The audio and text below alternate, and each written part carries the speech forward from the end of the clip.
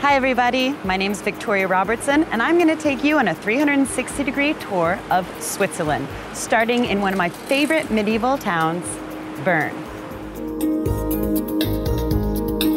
Bern is the capital of Switzerland and its fifth most populous city. The charm of the old city center is an excellent example of how to successfully preserve medieval structures within a modern city. Ranking among the top 10 cities for the best quality of life in the world, the surrounding loop of the cool blue Aare River is a vital attribute and one of the city's main beauties. And still central are the freshwater public fountains that played such an important role over a century ago.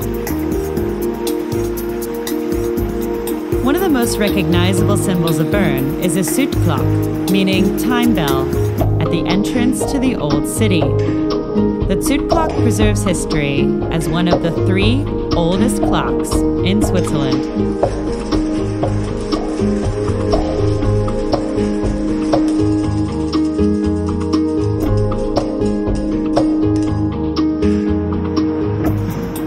Right now, we are standing in the old watchtower for the city of Bern.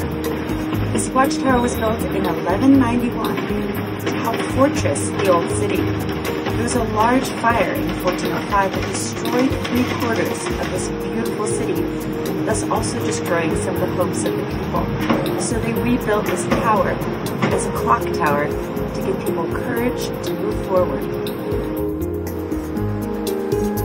Legend has it that Bern was named after a bear that the founding duke met on his hunt in 1191.